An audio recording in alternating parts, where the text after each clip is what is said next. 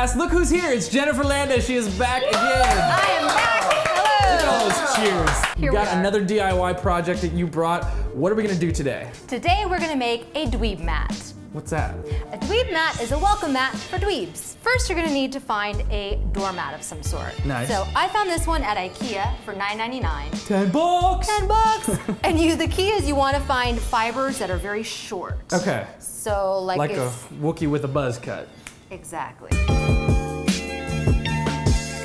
So for our welcome mat, let's choose a quote from a movie. Okay. Okay. So what is your favorite movie? Back to the Future for sure. Okay, perfect. Yeah. And what is your favorite quote from that movie? I was thinking McFly, but I gotta give it to my OG Doc Brown. Let's go with Great Scott.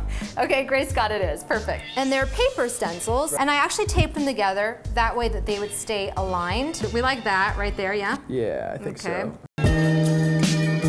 So now once we have our stencil arranged the way we like it, we're gonna use straight pins to anchor it down. With the painter's tape, I noticed that it actually can kind of move the stencil a little bit. This just keeps it anchored down. Cool, we're ready to spray paint. Oh man. When you're selecting your spray paint, you want ideally outdoor or indoor-outdoor because people are gonna be, mucking it up with dirt and mud, so you want it to be durable. I'll let you spray paint too. All right. I'll just show I get to you. do something. I'm a spray paint artist. You do like graffiti? No, just spray paint objects and stuff.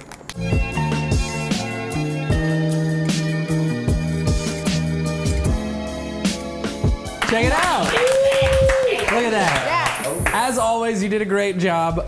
So did you? Oh, well, thank you. Maybe you could also do a border.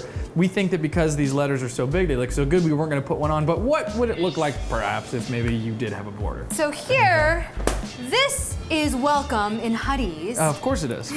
But since it was just one line, I decided to create the border around it. How you can do the border is you would just tape off the sections. So you just go like so, like that, and then you would repeat all the way around, and then you just spray paint.